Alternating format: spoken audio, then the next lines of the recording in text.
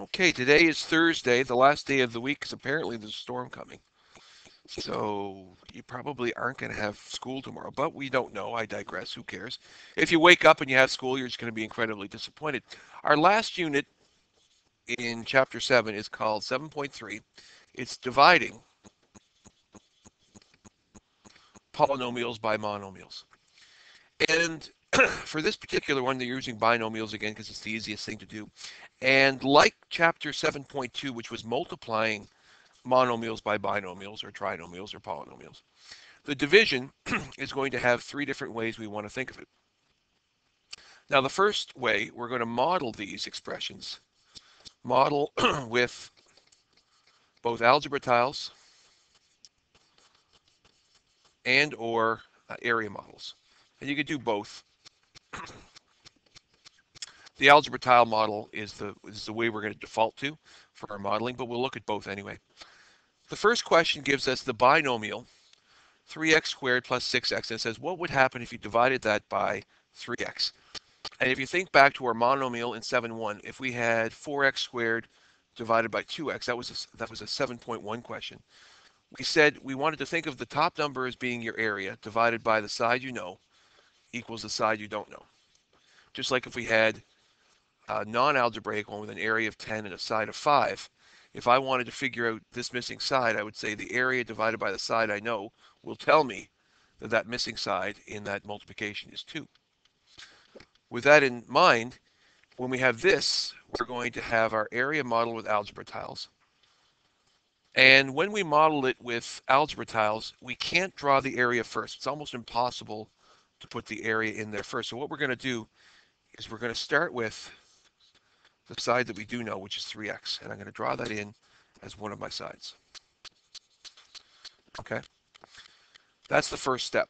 And then what we're going to do is we're just going to put a line across there to give a rough outline for where my area inside there is going to go. So I'm just going to put a straight line across. And now I'm going to figure out how am I going to get 3x squareds and positive 6x in there. So the first step, actually hold on, before I get there, I'm going to put this in here too. There we go.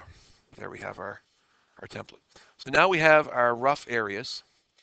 And the first thing I'm going to do is drop a straight line down there. And when I do that, I can now see that I'm able to put in 3x squareds, right? So I now have part of my binomial that I have to put for the area. I'll do that again for you just in case you missed that. So if I go back here, there's my 3x's right here, 1, 2, and 3. The area is going to be represented by this binomial. I just take these three lines, put them across, and now what I'm going to do is I'm just going to put this down here like this. And by doing that, I've created this first space for this, right? 3x squared. So there's 1x squared, there's 2x squared, there's 3x squared. So I now have part of my binomial. I now have to somehow squeeze in 6x's. So if I go down here like this, I have 1, 2, 3x's. Do it one more time. I got 1x, 2x, and 3x's. I can now erase all of this, all here, and I now have my side length, 3x, my area of 3x squared plus 6x, and the missing side, we can now see what it's going to be. What is that missing side up top going to be? It's going to be an x and a 1 and a 1. Do you agree? So when I look at that, that missing side is going to be an x plus 2. You with me? So therefore, through modeling, 3x squared plus 6x divided by the side I know, which is 3x, will equal the missing side, which is going to be an x plus 2. Does anyone have a suggestion how, without modeling, I could check my work using 7.2 ideas? If I say, well, if this is a side and this is a side, then this side times this side must be this. So if I reverse it, 3x, the side I know, multiplied by the other side that I know, should equal the area of it. And if I use a distributive property, 3x times x is 3x squared, yeah, and 3x times 2 is 6x, yeah. So that is my solution to the division. I can kind of double check my work Just like if I said back in this easy question over here, if this was your question and I said the area is 10, the side is 5, what's the missing side? You could say, well, 10 divided by 5 equals the missing side, which is 2. If I wanted to check my work, I could go 5 times 2 equals the area. That's just using a simpler question to kind of logically think about the area here. So let's look at B. Again, the top number is going to be our area.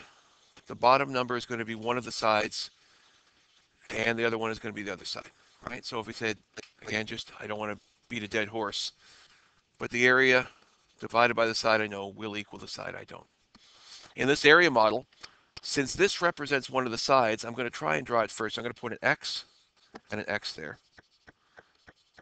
And I now have one of my sides, 2X, right? And then I'm going to just draw straight lines across here.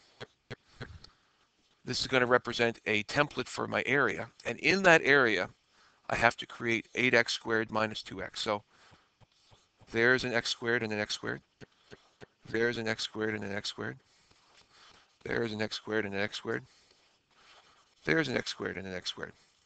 So as of right now, inside my area, I have 8x squared. But I still need to have another part, which is the negative 2x. And if I just put one straight line down there and don't shade them in, I have my negative 2x's, right?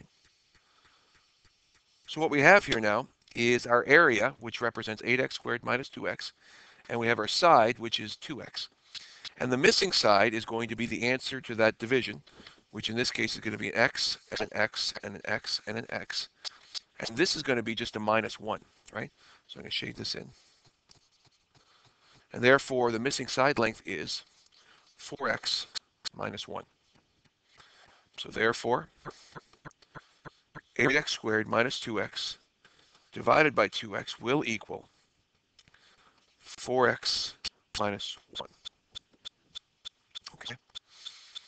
Any questions on the modeling side of it? Make sense a little bit? Make sense?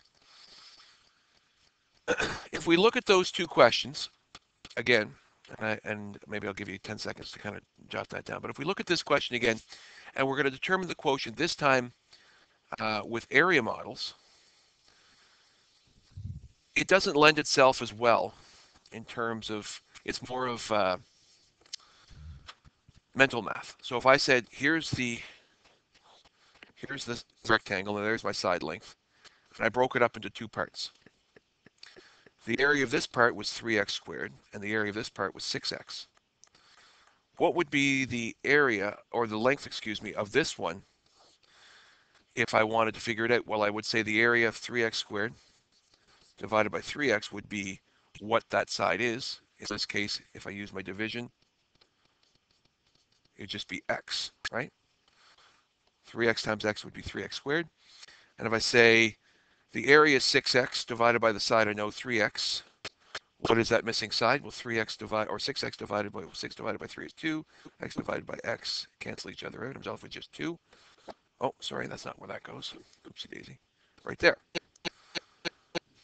So through just an area model, I can also see that 3x squared plus an extra 6x is area, that whole area, the composite area, broken into two parts of 3x squared and 6x. That's the area of the whole rectangle, divided by the side I know, will equal an x and a positive 2, or in this case, a plus 2. Does that kind of make sense too? Your default will probably be the algebra tile model, but it's important that you also do see it broken up into an area model, because when you get into grade 10 math and you start doing a binomial multiplied by a binomial, you're going to use an area model to show that as well. You're going to use this type of model here. So it's important that you have kind of that represented in your head. Okay. The last thing we're going to do is we're also going to solve these questions without using any modeling and just do it the default way of breaking it down into the division of each term. So if we think about this question,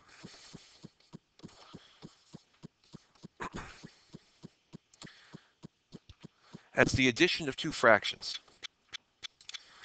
So if I think about, well, what can we do here? So if I go back to the addition of fractions, so if I gave you, let's go with the multiplication of 1/2, no, that's not going to work.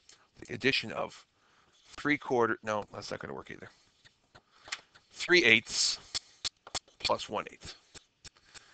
If you were doing this question back in grade 7, what would you have done to solve it? Well, you learned that once they have common denominators, the rule is keep the denominator and add your numerators.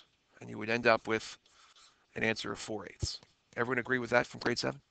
If you're adding two fractions together, the rule is if they have the common denominator, keep your denominator and add your numerators. So if we reverse that and look at this step right here and kind of mentally think of it as this, what would that have looked like here? What I'd like you to do is take a second and just try and figure out what would that have looked like here from this question. Go ahead and take a second and try that. Okay, hopefully what you've done is you said, okay, when I wrote this like this, I had this over this right here, and I had this over this right here. So if I reverse that, this would be 3x squared over 3x plus 6x over 3x, right?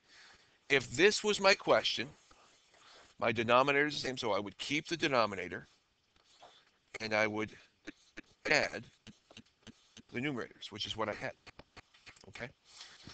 But if this is the case, just like when we did monomials, I do not have to keep this fraction as is because I can actually reduce that to lowest terms. 3 divided by 3, monomial divided by monomial, the coefficients become 1 over 1. X squared over x would become x over 1. So 3x squared divided by 3x is just going to be x. 6x divided by 3x will just be 2 over 1, or just 2. So when I reduce each part, thinking of it as fractions, I end up with x plus 2.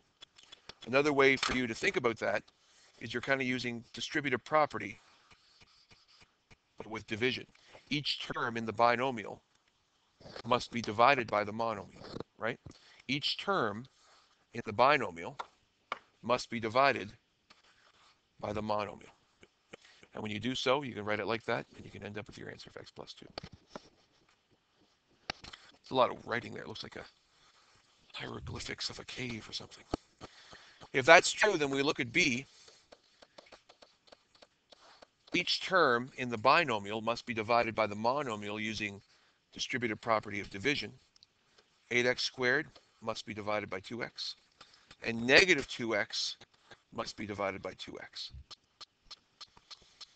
What are you going to get when you take 8x squared? Well, divide the coefficients. You get 4 over 1. X squared divided by x is going to be x over 1. You're just going to get a 4x when you divide 8x squared by 2x. Negative 2 divided by 2 is going to be a negative 1. X divided by x cancels each other out. You end up with just a minus 1. And therefore, without modeling, 8x squared divided by 2x. 8x squared minus 2x divided by 2x will be 4x minus 1.